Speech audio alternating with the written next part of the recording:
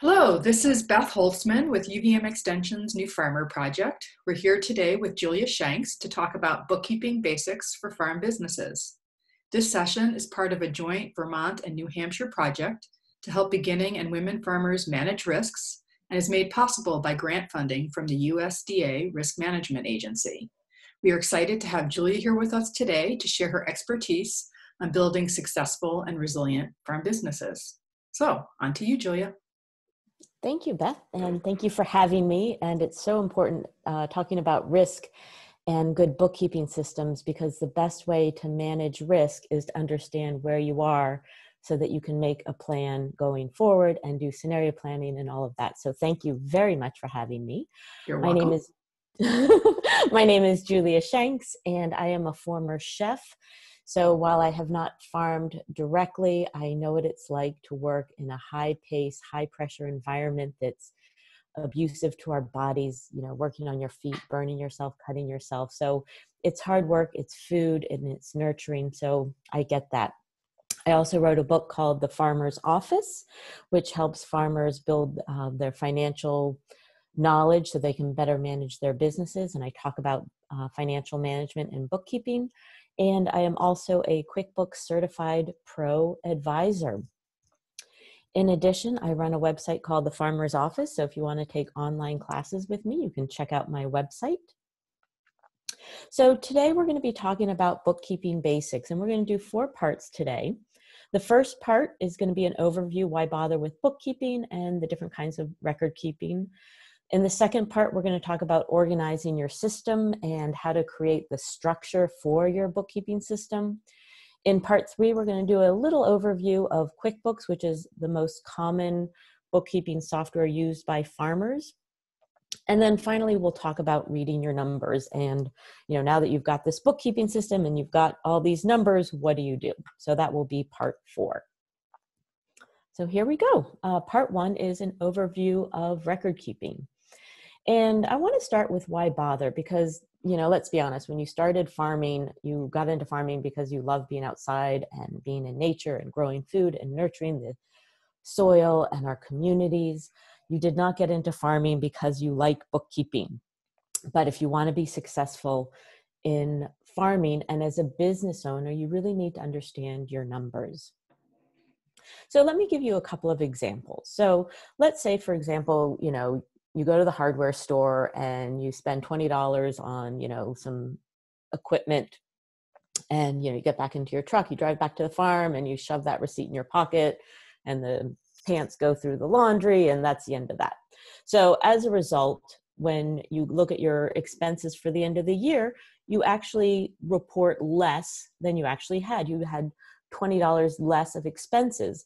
Therefore, your profits are going to show higher because you don't have that expense. And with a higher profit, you're going to pay more in taxes and you're going to have more cash outflow. So just at a very basic level, good record keeping is going to make sure that you understand your profits and you don't pay any more in taxes than you don't want to, because who wants to pay taxes? Another reason, and this is actually a true story, a client I was working with, we were working to clean up his QuickBooks, and we realized that he had accidentally double counted his revenue. So he was downloading his revenue from Square, which is an online POS system, and he was downloading his revenue from QuickBooks, and he ended up double counting his revenue because he didn't properly sync up the QuickBooks with the Square. And as a result, he overstated his income by $3,000. And as we saw from the first example, when you overstate your income, you pay more taxes than you're supposed to. And this is a significant impact of, $750 or $1,200, depending on where you are in your tax bracket. But equally important is that you don't understand your true cost of production and you don't know how you're really doing. And it looks like you're doing better than you are. And let me give you an example of how this can be affected. So as an example, in this farm, let's say his actual revenue was $50,000 and his cost of production was $25,000. Therefore, his gross profit was $25,000.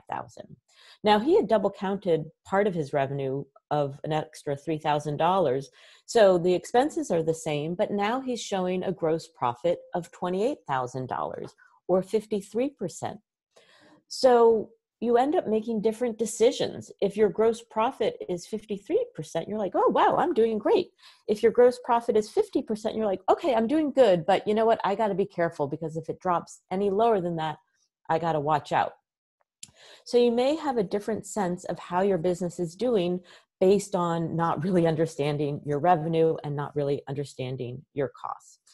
And ultimately, you have questions about your business. Some of the questions that you might have: can you afford to purchase new equipment? What is your cost of production for a certain crop? Is it worth going to a farmer's market? And now especially, I know a lot of farmers are reevaluating their sales channels, and does it make sense to do this sales channel or that sales channel? Can you afford to discount your prices to sell wholesale? So lots of questions that you have about your business.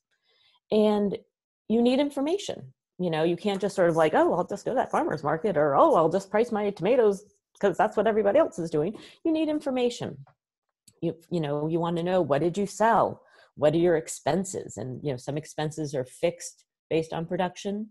Some expenses are variable based on production. And if you choose one opportunity over another, how are your expenses going to change? So you want to know what they are. What is your cost of production? And what are the expenses associated with a specific sales channel? So you want this information, and this information comes from your record keeping system. So there are different kinds of record keeping systems. So first of all, there's the financial, and that's what we're going to talk about primarily today. And it's tracking your sales, your expenses, your cash flow in general, the investments that you make. And certainly there's production record keeping in terms of harvest yield and pick records and time and labor. And if you're farming organically, you're certainly going to need to think about those as well. But we're going to focus today on the financial record keeping. Oops, wrong way. So when we track, how we track matters. And we want to track, first of all, we want to track the date. When did we do whatever it is that we did? Go to the hardware store, plant seeds, buy seeds, pay our employees, go to the farmer's market. When did we do that? What was the dollar value? How much cash flowed in this transaction? And what was its purpose? Did we pay for labor? Did we pay for seeds and supplies? Did we pay for market fees? And we also want to consider how we track. And the three most common are QuickBooks, which is an accounting software, Excel, which is a spreadsheet, or Ledger, which is, the basic pen and paper. Now, a lot of people are going to consider using a ledger. It's certainly a lot easier when it comes to data entry, but what you save in time in terms of data entry, you're going to lose when it comes to doing the analysis. All systems are going to take time, and something like QuickBooks is really difficult in terms of the learning curve and getting up to speed, figuring out how to do it. But once you have it working, it's really easy to run reports and see how your business is doing.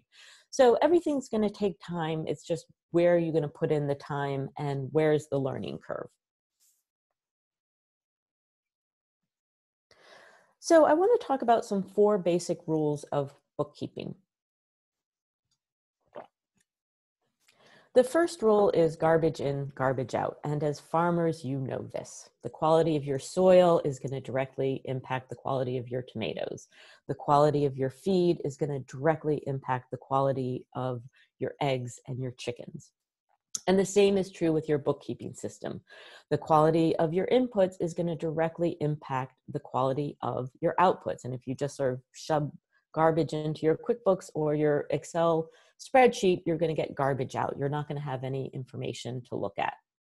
And the inputs are the transactions, those little day-to-day things that happen in your business, whether it's, filling up the truck with gas, going to the farmer's market, paying employees, making a sale, paying your rent, paying your utilities, all of these little transactions. These are the inputs that are going to go into your record-keeping system.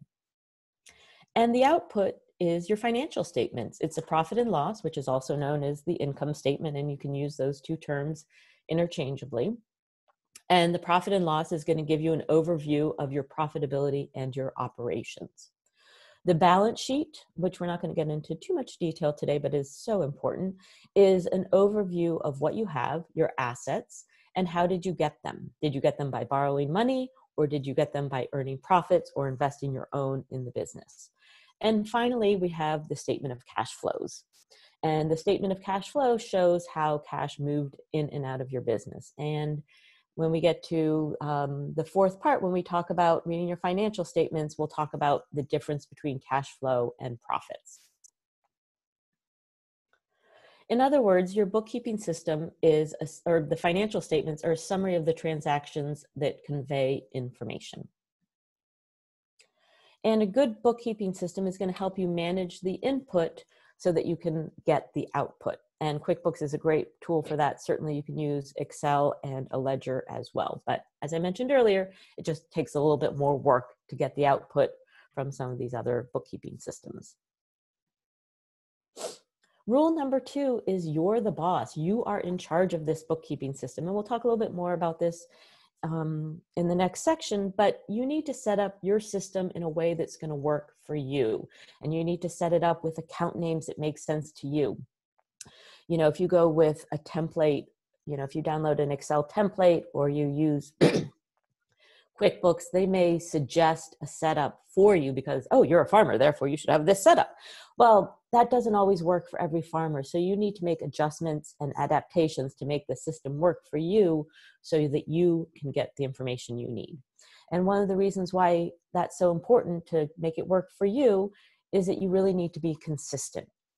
And you need to be consistent in 2 ways. Number 1, you need to be consistent in how you track things. So as an example, if you record your seed purchases as seeds, you want to make sure that you always record them as seeds and not as farm supplies or seeds and seedlings or inputs or whatever. I mean, there are different ways that you can describe seeds, but you want to make sure that however you describe it in your bookkeeping system, in your record keeping system, is consistent. So you want to be consistent in how you record things. And you want to be consistent in how often you record things. You want to be regularly recording your transactions because it's going to help you make informed decisions quickly. You're going to stay on top of it. If you save your bookkeeping and record keeping for the end of the month or the end of the year when you have time, it's going to be a lot harder. So it's really important to be consistent. And finally, the 4th rule of bookkeeping is to focus on the managerial decisions. And you want to be careful when you work with a bookkeeper or when you work with an accounting firm. And there's certainly no reason why you shouldn't outsource to a bookkeeper. But a lot of times people focus on the tax implications. Like, what do we need to do to file your taxes at the end of the year? And what we do for tax filings and what we do for managerial decisions, like, can I afford to go to this farmer's market or buy new equipment? How we record things is different. So it's really important that when you set up your system, you focus on the managerial decisions. And certainly you can align it in a way that allows you to make managerial decisions and file your taxes. But it's important first to focus on the managerial decisions and then second to file your taxes. So in the next section, we're going to talk about how we track our numbers and how to set up a system so that you can get the most out of your data.